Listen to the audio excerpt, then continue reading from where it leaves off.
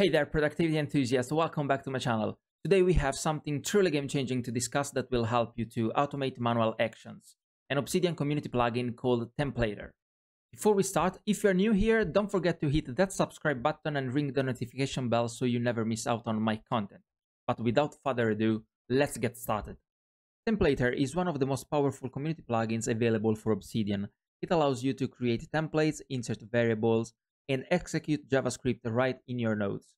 In this video, I'm going to show you how you can improve your note-taking workflow with Templator.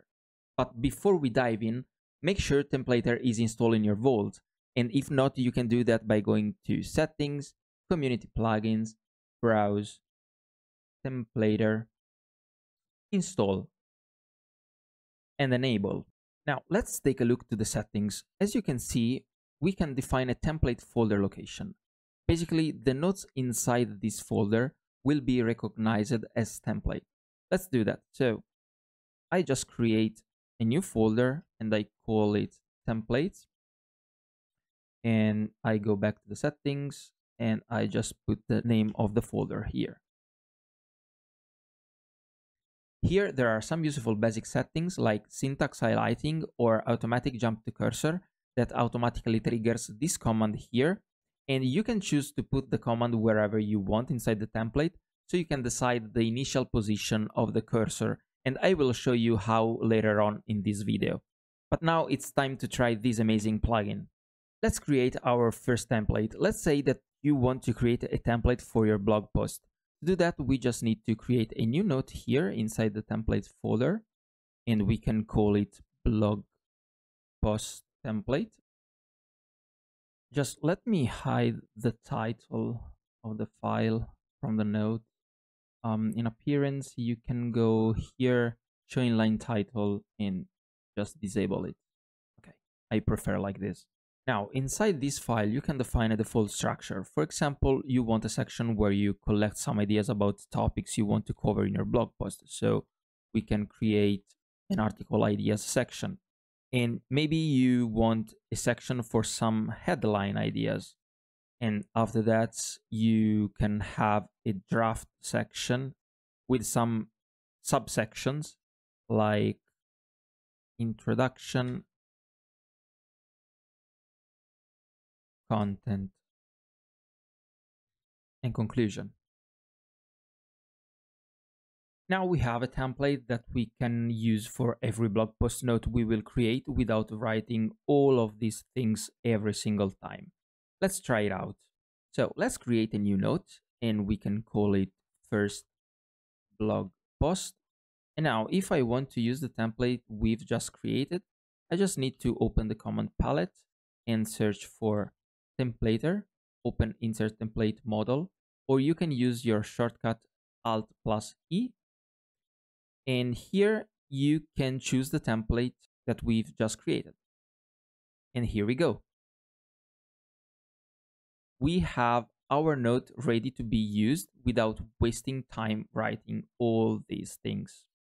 There are some internal functions you can use to automate manual tasks. Templator uses a custom templating engine syntax to declare commands. A command must have both an opening tag and a closing tag. The opening tag is with the less than sign and the percentage sign, and the closing tag is with the percentage sign and the greater than sign. For example, let's say that we don't want to write the H1 heading inside the note, but we want to automatically write it by using the title of our note.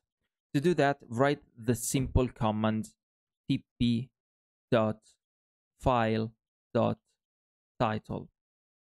Also, let's say that we want to use the automatic jump to cursor command we saw earlier. To do that, we just need to write this function here, tp.file.cursor brackets. And now the cursor will automatically jump in the article ideas section.